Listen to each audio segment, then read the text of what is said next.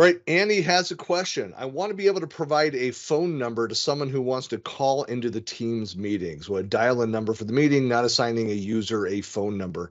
Where and when does the number appear? So an individual would not be using the Teams app, but dialing directly in.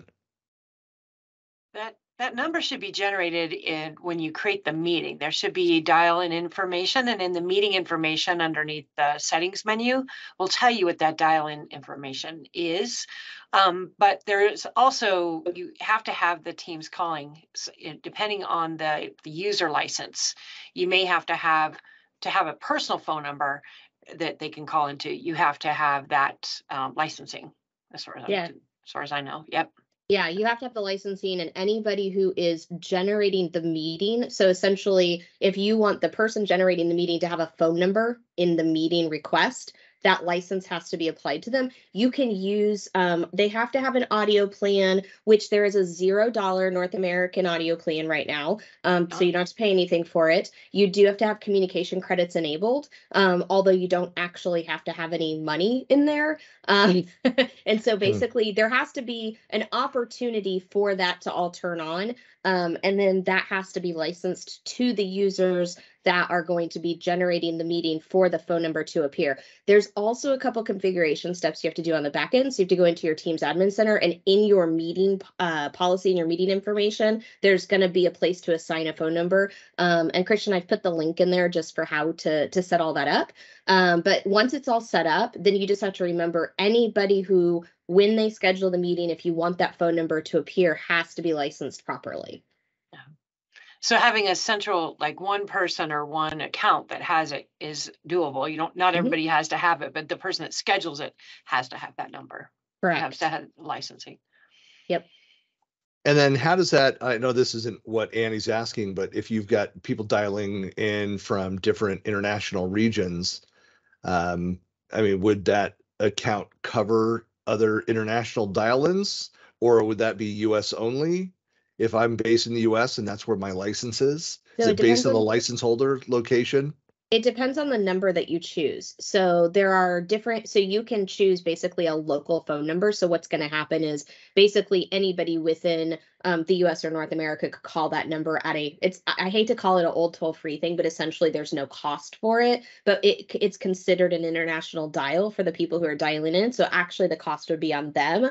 The other option is you can choose a true toll-free number. And if you choose a true toll-free number, depending on how your Team's calling is set up, then you can incur the cost against your communication credit. So you can choose basically when you're setting up that configuration, whether or not you want to cover the cost of anybody outside of your calling plan, or whether you want to put that cost back on them. Yeah. Coming something new. coming from the telephony world. I mean, that's where I spent a decade of my career. And understanding that that a lot of the when calling within a region, within a country, and how expensive it used to be, how much of a scam it was like 100% markup. Oh yeah. On what they would charge. But when you're dealing with international, it's because you're going through different COs, central offices, you're going through different switches. And so, obviously if you're in the US and you're creating a meeting and inviting people from other countries, we have no control over what those other offices, what those other regions charge for that transaction, even though, it's 100% markup. It's a scam business.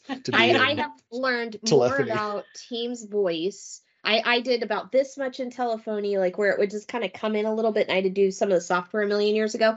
But with all the Teams stuff and all of the clients that we support, really, we've learned tons about Teams meetings and Teams voice and managing all the configuration behind the scenes, to the point where I don't think like I'm a super expert on it, but I sure know a heck of a lot more than I did before.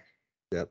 Well, it used to be that there were just a handful in the US, just like a dozen companies that were truly experts in unified communications. Yes. And those that would do deployments, but whenever they had actual questions, they go back to those dozen companies. And so that's something Microsoft has been really pushing out, that education, pushing partners to take on the telephony side of the business and learn that for teams. And so a lot of incentives for partners to be able to handle the telephony. So yeah, I still haven't done it, but.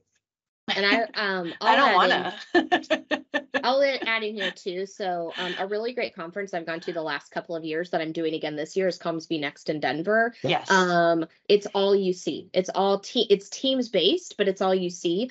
So it's all the voice, it's all the applications, but it's also the devices too. It's really exciting because, to your point, Christian, like that knowledge has kind of been in this little bubble, and I think the fact that it's getting shared out in a really great way is it's just worth talking about.